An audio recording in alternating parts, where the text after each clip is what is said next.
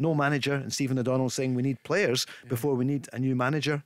Yeah, I felt that was strange. First and foremost, they need to get a new manager and then make the signings. That's the important thing, that Motherwell need to really get something sorted, I believe, this week. The fans are becoming a bit frustrated. Whether they give it to Stevie Hammel or no, that's another question. He has got experience of coaching. He knows the club inside out. They just need to settle on who they're going to go for, try and get him in as quickly as possible, and then let the manager bring his own players in. But Mark, you saw Motherwell at the weekend. They need players. Yeah. They were fragile, Paul. You could see that.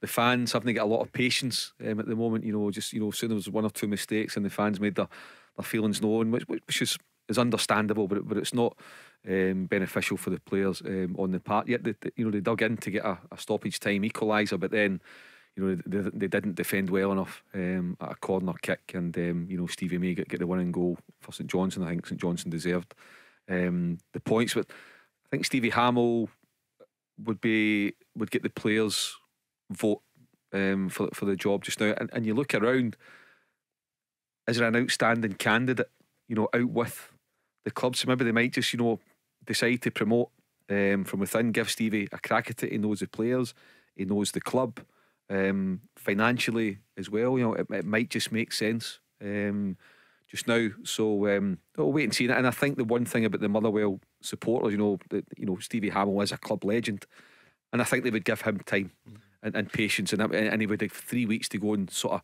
shape the squad. I don't think he's going to bring in 8 or 9 players, but certainly he'd need to bring in 3 or 4. And I think we've had Stephen on the programme, the Motherwell fan, Barry, you've seen them, Paul.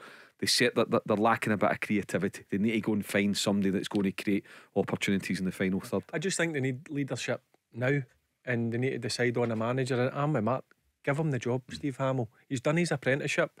He's done I think 4 or 5 years now. He's been a coach. He knows the club inside out. He knows the expectations. And the big thing with Mark saying that the fans are getting frustrated, 100% they would get behind Stevie Hammel. He's got three or so weeks left in the transfer window. That's plenty enough time to bring in 3 or 4 players and stamp his authority on the team. So even after a bad defeat for them at the weekend, I still believe that he's got to be given a chance, and I really honestly believe that he would do a good job, Stevie Hammel.